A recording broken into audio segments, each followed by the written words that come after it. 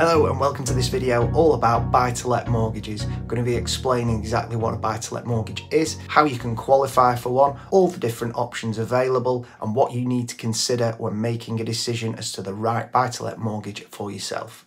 Obviously you're here watching this video because you're considering becoming a landlord and taking out a buy-to-let mortgage. It's something you're interested in, so do make sure you stick around for the full video so that you can make that informed decision. If it's the first time we're meeting, my name is Michael. I am a qualified UK mortgage advisor and I have a passion for making the mortgage process simple. And that's what this channel is all about. So if you've enjoyed what I've had to say today, please do consider subscribing and smash that like button along the way if you've enjoyed the video. And now let's get on with everything buy-to-let. Firstly, what is a buy-to-let mortgage? Well, it's a loan secured against the property that you've purchased with a view to renting that property out. Got to be rented out to someone you don't know, can't be a family member, and obviously you are not allowed to live in the property as well. And it's a quite broad term with regards to the type of property involved or the different types of tenants, but generally the main use of the word buy-to-let is for a house or a flat that you rent out to a single unit, so one person, family, etc., on what's called an AST, an assured tenancy agreement. There are other types of buy-to-let out there, more specialist areas such as multi-unit freehold blocks, so a block of flats on a single title, HMOs, which are houses of multiple occupancy, so that's things like student lets where the property is divided up into separate bedrooms or with individual locks, so you have many people sharing shared facilities. And then there's also things like holiday lets, Airbnbs, etc. Most lenders though, they typically want experience as a landlord before they will allow a mortgage on a more specialist area, usually a minimum of 12 months. Not impossible, some lenders out there will allow you to go straight into that, but ideally the majority, they want you to walk before you run and have that experience. How do you qualify for a buy-to-let mortgage? Well, first thing you need is the deposit, and it's typically a minimum of 25% deposit. You may need more depending on the figures and the rental assessment, how expensive the property is, for example, but typically 25% is where you need to be. And where a buy-to-let mortgage differs from a residential mortgage, the loan amount you're eligible for is not so much based on your personal income and expenditure, it is more about the property, in particular the rental assessment of the property. Some lenders will require a minimum personal income to issue a buy-to-let mortgage, but there are plenty that don't, provided you can evidence you're a UK taxpayer. Even if you're just paying £1 in tax, there are some lenders out there that will lend if you've got very minimal personal income. When it comes to the rental assessment of the property, we'll talk more about that later on.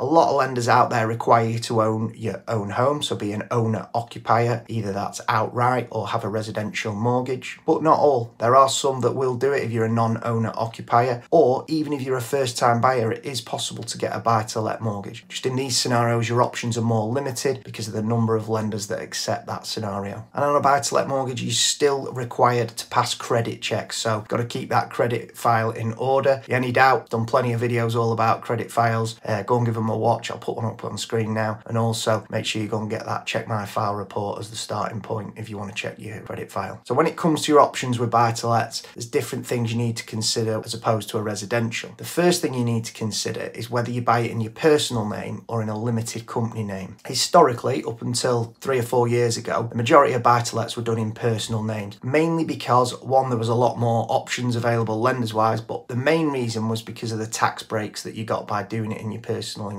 And this has all now changed with the new rules the government brought in a few years ago. So now it's not as clear cut as to whether you do it in a personal name or in a limited company name. And to get the answer to that question, you really need to speak to your accountant or a tax advisor because it's all about your tax position. As a mortgage advisor, I'm not allowed to advise whether you should go with a limited company or in your personal name. So do take advice on that from a qualified accountant or tax advisor. Once you've then got the decision of which route you want to go down, someone like me can facilitate it. If you do go down the option of a limited company, you can't just do it with any old limited company. It does need to be what's called a special purpose vehicle company, which basically means it's a company set up for the purposes of buying and selling property. And there are a handful of SIC codes that need to be recorded against the company at Companies House. Your accountant or tax advisor can help you with that and make sure you've got the right codes. If you go in your personal name, a few things to consider. It is much easier to get started if you're doing it in your personal name. A lot of lenders will like you to have that experience. So maybe do your first 1 or 2 in your personal name. It does then make it easy once you've got that track record to then switch and go down the company route. And there's more lenders available to you. And generally the interest rates and the fees and costs associated will be slightly cheaper than if you do a limited company buy-to-let. As I mentioned earlier, on the company side of things, a lot of lenders do want that experience. Not all, but the majority do require that 12-month period. There are fewer lenders that offer limited company buy-to-lets. That does narrow the pool of options available, but this gap is closing. There are more and more lenders offering limited company buy-to-lets, as they now know there is a market for that. You'll also be required to sign a personal guarantee, so don't fall into the trap to thinking that the company owns the property and there's no personal liability should things go wrong. All lenders will want you to sign that personal guarantee. And it doesn't get round credit scoring. They will still credit score you as a borrower, so got to keep that credit file clean. One of the major differences between buy-to-let mortgages and residential mortgages are that you are still able to quite freely decide on whether you want to do a repayment mortgage or an interest-only mortgage. You can still do it on a residential mortgage, but it's very, very difficult. You've strict criteria on it. On a buy-to-let, that's different. You have the option. So on a repayment mortgage, you're obviously paying the monthly interest, and you're also paying some capital each month, so that the balance of what you owe is decreasing each month, and eventually at the end of the term, you will owe nothing to the bank. On an interest-only mortgage, you're only paying the interest each month, but that means at the end of the term, the bank will want their money back. But on the interest-only side of things, it does make it a lot cheaper each month, so it frees up cash flow. This is often the way a lot of investors go, so that they're able to increase the cash flow, save up more money, and buy further properties further down the line. But you've just got to have that plan of what you're going to do when the term ends, whether that's sell the property or remortgage and extend the term. On buy-to-lets, you're not limited with the term like you are on a residential, where often it's got to be finished by retirement age. You can go way beyond retirement age on a buy-to-let mortgage. But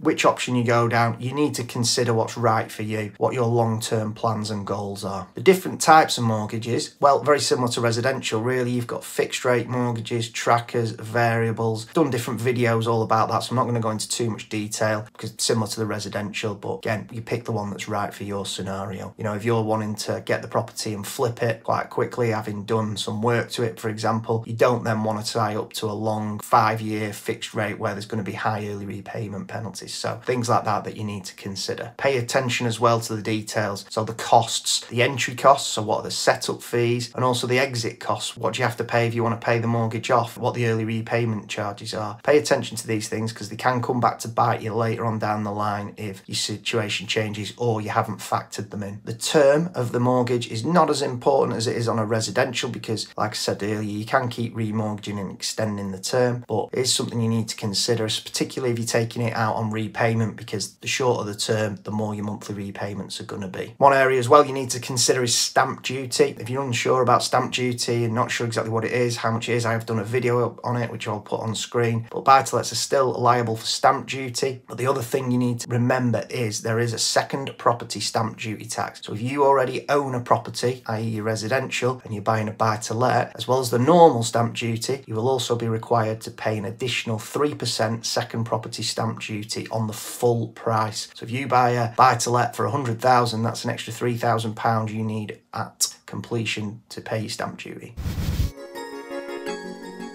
How much can you borrow? Well, as I mentioned earlier, it's based on the rental assessment of the property. And it's not the rent you're currently achieving or the property is currently achieving. It is what a valuation says of that rental assessment is. Following a survey, it's what the valuer says the rental assessment of the property is. Now, the calculation that lenders use is a bit complicated and takes a lot to get your head around. So I am going to do a follow-up video all about this because it's far too complex to do in one video. But to make it simple for you, a lot of lenders have buy-to-let calculators and they are really easy to use and they will just give you the answers. So what I'm going to do is leave a few links in the description so that you can go to these lenders, put in your figures and work out what you can borrow. But make sure you come back and watch the follow-up video when it is released. If you're watching this and it is released, it'll follow at the end of this video. So that was pretty much a beginner's guide to buy-to-lets. There's a lot more to it, complicated area, but hopefully I've made it nice and simple for you. If you haven't found the answer you came here for today, please do drop drop me a comment below and I will get back to you with an answer. But for those of you that have found all the answers you were looking for, hope you've enjoyed the video. Please do smash that like button. Consider subscribing. Really, it all helps to grow the channel so I can reach a wider audience. Thank you very much for watching. My name is Michael. I will see you in the next video. Bye bye.